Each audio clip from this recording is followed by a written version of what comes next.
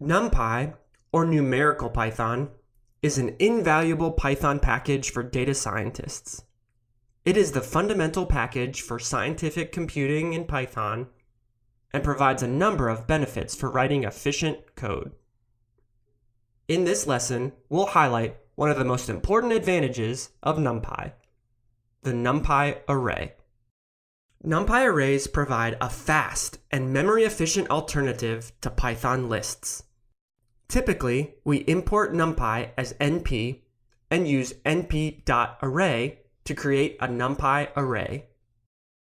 NumPy arrays are homogeneous, which means that they must contain elements of the same type. We can see the type of each element using the dtype method. Suppose we created an array using a mixture of types. Here, we create the array nums np floats using the integers 1 and 3 and a float 2.5. Can you spot the difference in the output? The integers now have a preceding dot in the array. That's because NumPy converted the integers to floats to retain that array's homogeneous nature. Using dtype, we can verify that the elements in the array are floats.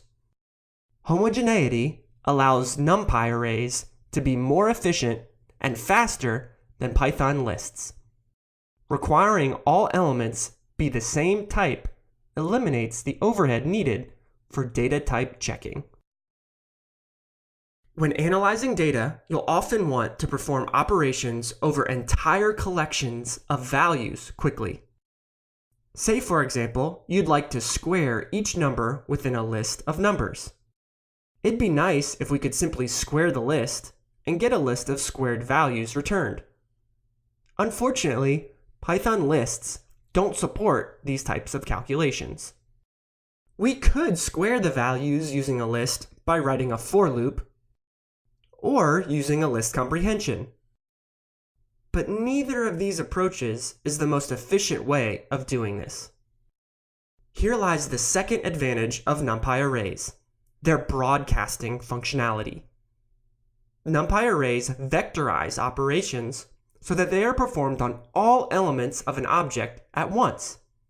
This allows us to efficiently perform calculations over entire arrays. Notice that by squaring the array nums np, all elements are squared at once. Another advantage of NumPy arrays is their indexing capabilities. When comparing basic indexing between a one-dimensional array and list, the capabilities are identical. When using two-dimensional arrays and lists, the advantages of arrays are clear.